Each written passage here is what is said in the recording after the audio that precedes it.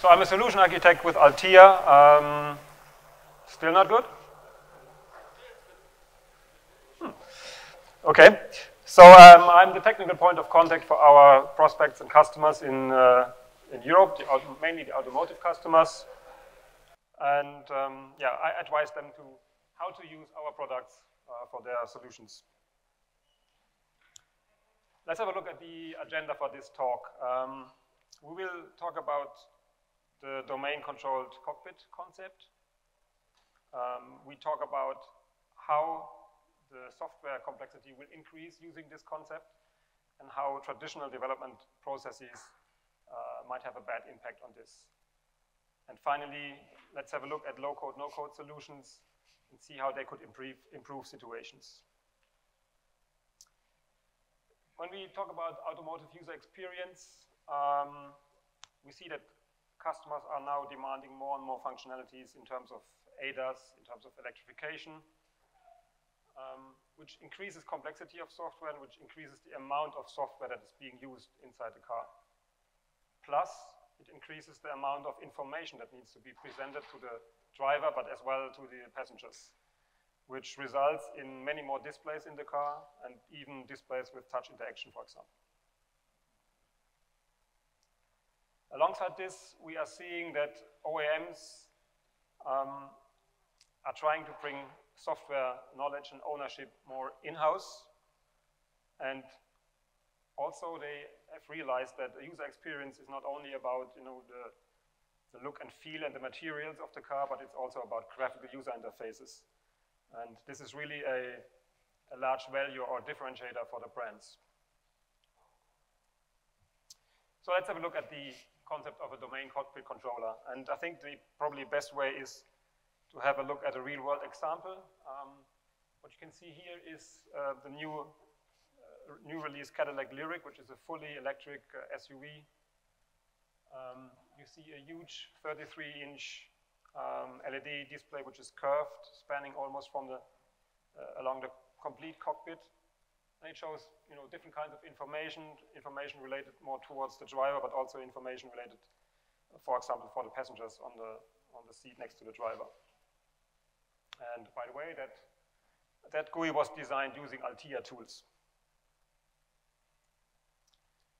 So the basic concept of a domain-controlled cockpit is that you will now have one single SoC, so system on chip, that is able to control multiple displays. Displays like a cluster or a head-up display, the head unit containing the IVI, passenger displays, rear seat entertainment, you name it. Even optical mirrors are replaced by cameras these days, and then that requires another set of displays inside the car. We have to take care of that graphical content might be shared and synchronized between the different displays. And the question which comes up is, why would I want to do this? Well, it's pretty obvious. It's mainly all about hardware consolidation. If you think of a cluster having its own board that controls the cluster display, you have a head unit, another board controlling it, you have a head-up display, next board controlling it. So it would be nice to just have one more powerful board with a SoC that is able to handle all these displays. Now, having multiple displays in the cockpit, there are probably two types. One are the static panels, which hold information that is critical or probably even safety relevant.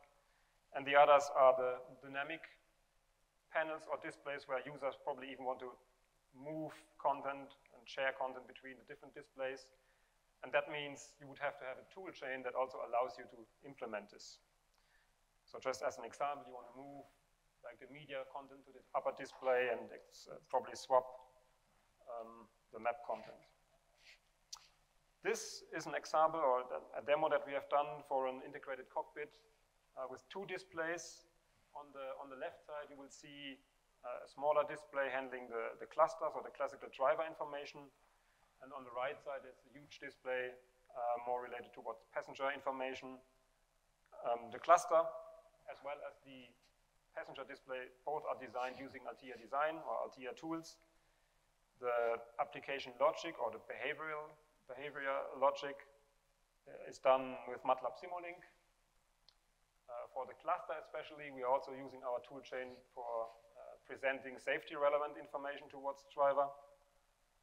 And we have a system where the cluster runs on a real-time operating system, for example, Green Health Integrity, as just to name one, and where the bigger display is being used by Android mainly. Let's have a look at the requirements for the passenger display, which are mainly dictated by the fact that a connected operating system is running this display, which handles the connectivity towards GSM, internet, or the Bluetooth devices being connected. And probably the second very important aspect is how to integrate third-party apps into that environment, because users would like to use their own navigation applications, their own media players, probably do some messaging services while driving. And I've mentioned this earlier, it's important that content can be shared between the different displays. What you can see here is a Jeep Grand Cherokee cluster, also done with Altia software, where the mapping information that comes from the head unit is shared with the cluster and presented in the cluster towards the driver. Looking at the requirements for the functional displays, which are typically like the cluster or head-up displays, those are partly the same as with the infotainment displays, but now we have to take care about software robustness. Coding needs to follow different standards like MISRA. You will most likely have functional safety content being displayed in these displays. So you have to be sure that you have a toolchain that allows certification for ISO 26262. Your software might need to follow regulatory requirements from the different regions in the world. And as with every kind of software, and especially embedded software these days, cybersecurity is a very important topic. So in summary, one SoC driving multiple displays to save cost, but also, and we haven't talked about that, to enable the OEM to achieve a unified user experience across the different displays. When we use that architecture, of course, we have to take care of multiple operating systems, different graphical pipelines, plus we have to take care of functional safety content. So the problem that this architecture brings up is that now embedded and graphical user interface engineers, they must produce more capabilities in less time, which is really a challenge. And that fact is even fortified by a study or by a report done by McKinsey, which shows that the software complexity is growing much, much faster than the productivity does. So they are stating it's like 3 times quicker than the software complexity is rising than the productivity. So productivity always lags behind, which is mainly due to the challenge that we are seeing, handling security, handling connectivity, taking care about safety. How do we integrate third-party apps? And how do we handle multiple operating systems? Then, additionally, the traditional developers need to take care of non-traditional knowledge, let's say. So if you think of modern cars with modern clusters, you see that there's more and more 3D content inside.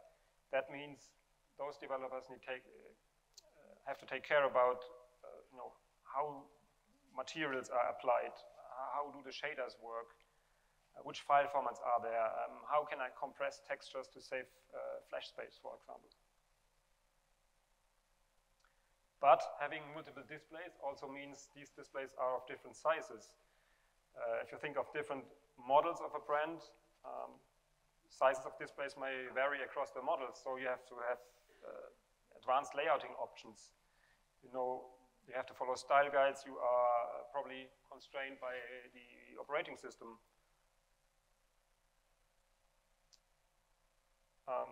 Then developers need to integrate features like video streaming. That example from a Jeep Grand Wagoneer shows a night vision, which is probably a combination of handling video streaming and some algorithms detecting objects, which then need to be displayed in a proper format. Yeah, we also see new technologies coming up, like 3D displays. Engineers would have to take care of special displays, like head-up displays, where you have warping effects to achieve a proper projection. So having said that, this, and I think you will probably agree, embedded software and graphical user interface engineers are some of the most difficult resources to find in the market. But with this approach, they are being given more tasks which are unrelated to their specialities. And this dilutes their efficacy for every engineer. Alongside this, using a traditional development approach, which is a fractured process, means that the development engineers, the software engineers, they receive their requirements from various departments in the project or in the company. So they have a department for user experience, providing them with assets, with the behavioral requirements. They have system engineers providing them with system requirements. They have quality engineers providing quality requirements. And they are all providing these requirements in a format which is typically on paper or in some digital format, or interactive tools like Figma, which are nice, but which are not, cannot be used directly to achieve productivity code on an embedded device. This process is not only fractured, it's also a serial process. That means software engineers typically can only start their work after all the different departments have defined the requirements and have passed the requirements on to them. Which means the software teams have less time to do the actual work, which introduces risks to the project and to the development process. Again, you will have different teams working on different pieces of software. Some will use Java, others will use C++. You might have a team working in ANSI C. They all get their requirements, and at the end, everything has to run on one piece of hardware. So this is a challenge. So what's the solution? Yeah, share the load and decrease the code. By getting smarter about the tools that those engineers use, they can increase their productivity and create better and more quality in their software. Now introducing a model-based approach, which is a common development methodology around the different displays. Let's assume we have two displays. On the left side, like a cluster or head-up display. On the right side, a head unit IBI display.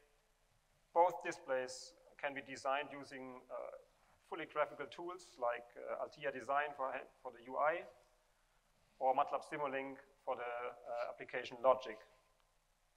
The advantage of these tools is that it's possible to simulate the look and feel of the user interface and how it behaves.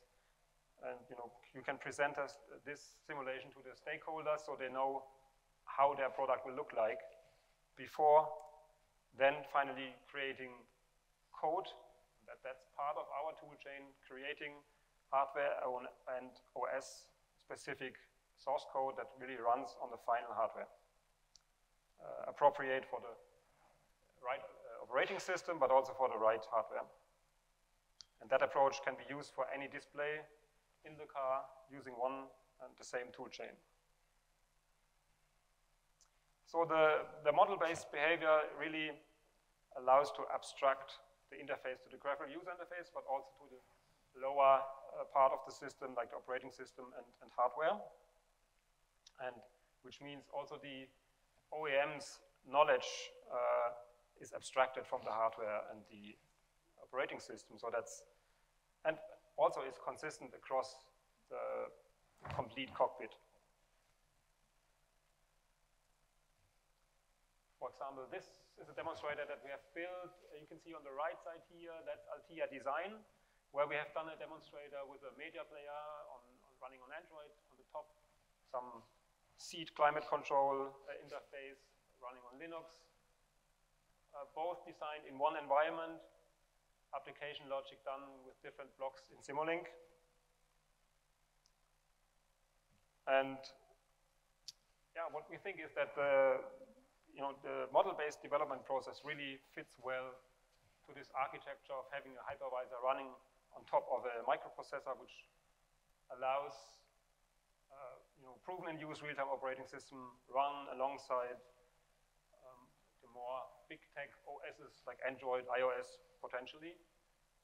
And the RTOS part will control all the functional displays like clusters, heat controls, and also parts of the IVI, which are critical.